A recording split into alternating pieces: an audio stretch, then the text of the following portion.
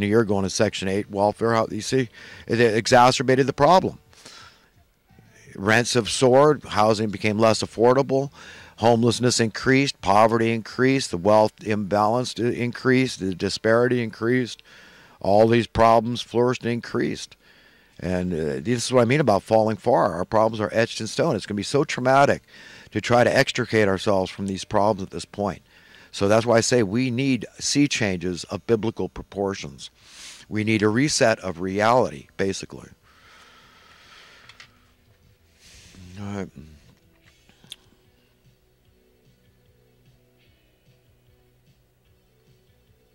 Have no faith in the world system. You know, they have no faith in the flesh, like the Bible says.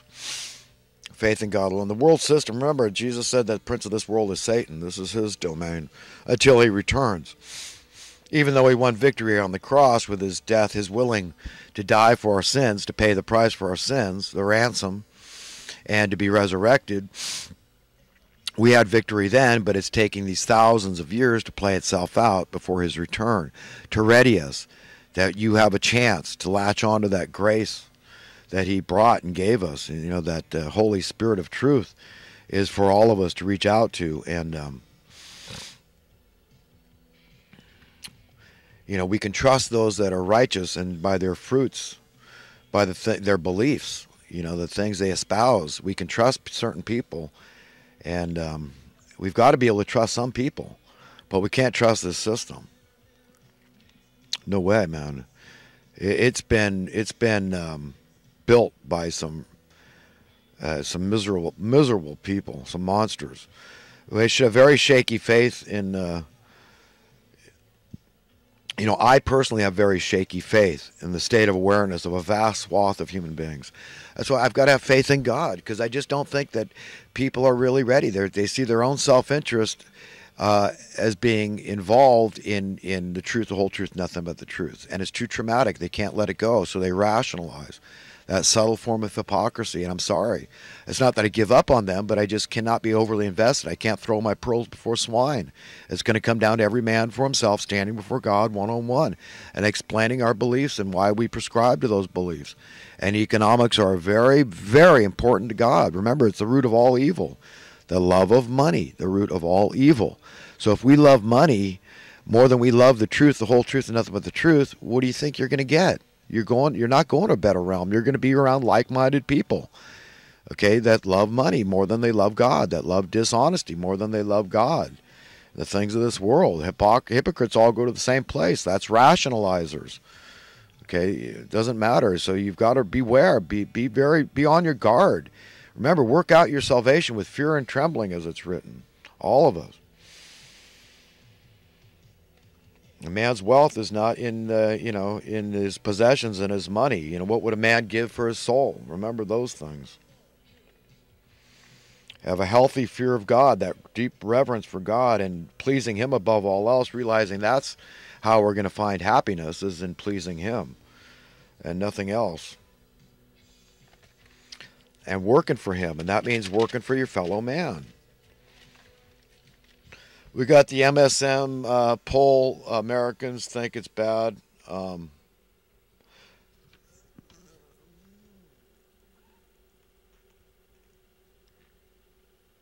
Jesus. I didn't elaborate enough on this about... Oh, they're talking about Trump's economic plan. That's what that most Americans think it's bad, and you wonder why. I mean, the mainstream media is manipulating everybody's mind out there, and they call it education or information, right? They're manipulating people that believe it's bad, that it's a corporate giveaway, and it's going to be bad for the poor and all this crap.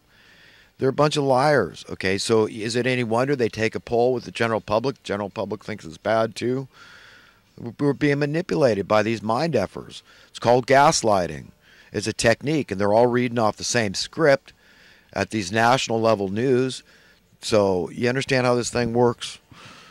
It's malinformation, deliberately, malevolent information they're handing out.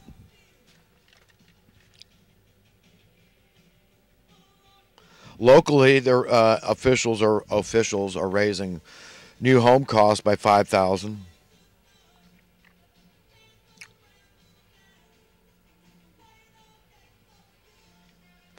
Let's see, I saw an episode of Forensic Files, and it was these guys, these white supremacists, they're haters of Jesus, that claimed they call themselves like a branch of Christianity.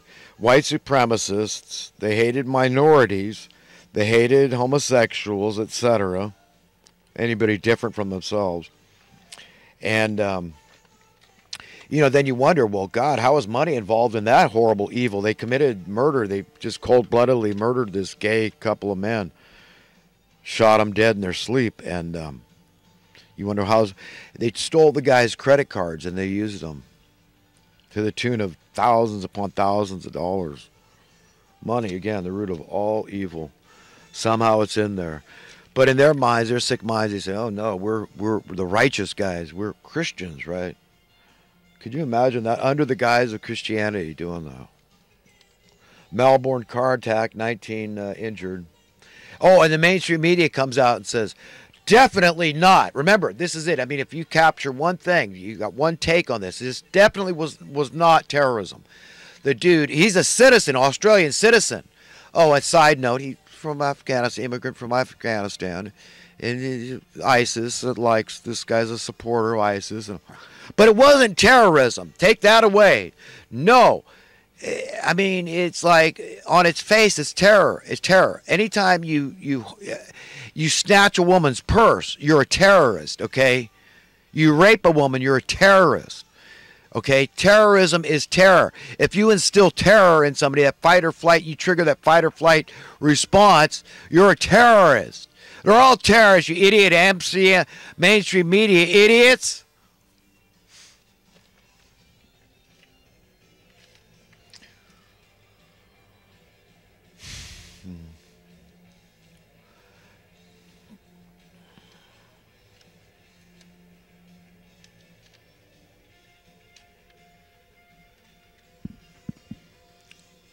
Trump's diet. He's got to get off the aspartame in this. My God, the damage. It's probably too late for him. Donald Trump, man, if you're listening by chance, listen, brother. You got to start taking this astaxanthin. Listen to Joe Merkel, Dr. Joseph Mercola, and the famed neurosurgeon Dr. Russell Blaylock. Astaxanthin. Look into astaxanthin. Detox. Take activated charcoal. Drink tons of water.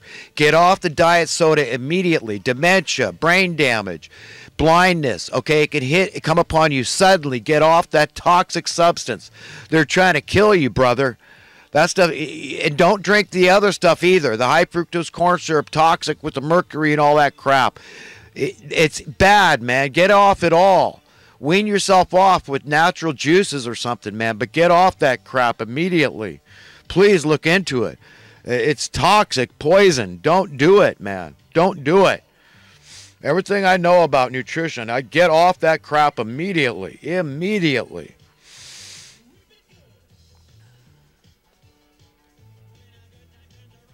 All right. Well, that's about all I had to say about this business. I talk a little through the initial speech about some of these, current events, recent events.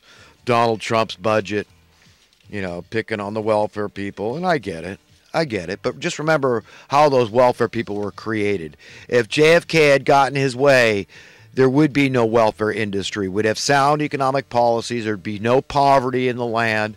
If Jesus Christ had his way, if God had his way, if the American people had their way, that's how it would be. Okay, so just remember who's destroying the worth of our currency through cost of living inflation. A tax. On to some thoughts. Man, I am getting so backed up on my thoughts.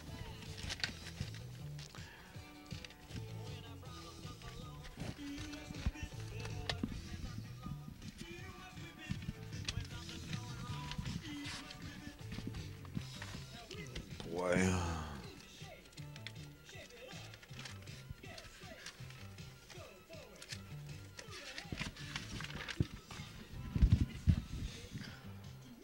The idea of people thinking of me as a righteous dude suits me fine, but the idea of people thinking of me as a self-righteous dude is disturbing and disgusting.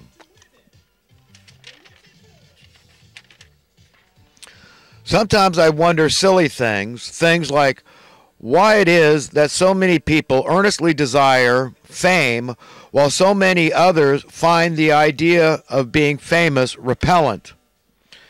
And I'm one of those people. There's a lot of virtue to being a nobody, a lot of perks.